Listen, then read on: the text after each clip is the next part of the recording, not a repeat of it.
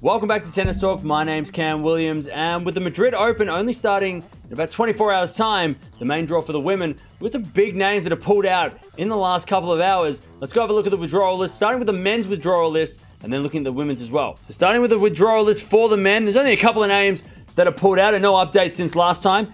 We've got Berrettini, he's pulled out. Medvedev also pulled out, and Stan Wawrinka is also not playing in Madrid. Let's head over to the women's withdrawals now, and we've got some added names to the list. Sofia Kenin, she's pulled out. Kerber is also pulled out. We know that Kontaveit's not playing due to an illness that she got last week. Krejcikova still not playing at the moment. Osorio, she was also not playing this tournament. Svitolina as well. But Iga Swiatek, she is pulled out of this tournament to rest up because she has played a lot of tennis in the last few months. So she is not playing this due to some soreness in her arm. So Iga Swiatek not playing in Madrid. Number one seed is out. And Vondrousova has also pulled out of this event.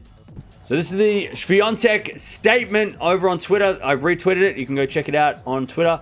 After intense last weeks and winning 4 titles in a row, it's time to take care of my arm that has been fatigued since the Miami Open, and I haven't had a chance to handle it properly. I need a break from playing so intensively in order to treat my arm well, and that's why, unfortunately, I have to withdraw from the Mutua Madrid Open. My body needs rest. I'm going to take some time off to prepare for Rome and Paris. See you soon there. Hopefully, I will play in Madrid many times in the future. Looking forward to it. So there you have it. The world number one out of Madrid, and some big names as well, especially on the women's side. Now, the men's draw comes out in a couple of days' time, so maybe there's some added names to that list as well. We've already got some big players in Berrettini and Medvedev not playing, but on the women's side, the draw has really opened up now that Iga is out. Let me know down in the comments below, who is winning Madrid?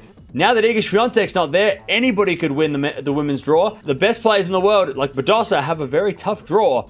So let me know down in the comments below, who do you think is going to win Madrid now that Iga is out?